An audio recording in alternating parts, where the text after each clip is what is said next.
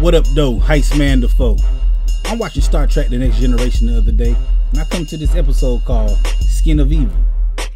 It started off with Lieutenant Yar and Worf. They talking, doing their thing, and she wound up giving him this look. And I'm looking like, oh, okay, it's gonna go down.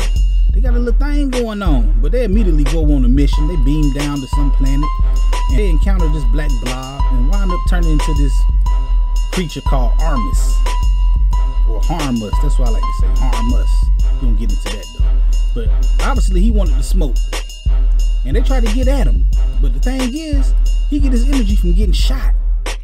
And what happened? He wound up taking out Yar. He take out the game, man. Then he go on this little rant, King Kong style, kidnap another white woman.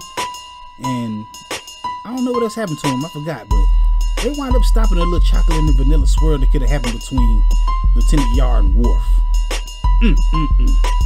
That's racist. That's what I think. But it gets deeper than that. What they do with Geordi Forge? I guess they ain't want him to wear that red shirt no more.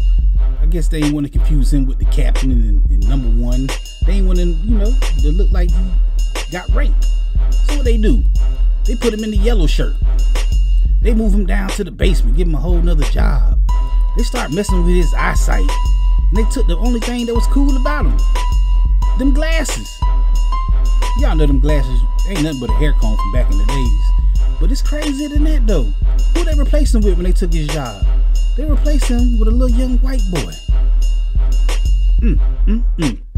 And what happened after that? I'm talking about like 2 episodes after they replaced him. They start off with a whole nother black dude in that same chair that Geordi LaForge was in. And what happened with that? Same episode, a whole nother monster show up. Y'all know the famous meme that happened. This happened. He went crazy. They killed him too. He came there just to die. And I say, that's racist too. So y'all let me know what y'all think about this. Is Star Trek The Next Generation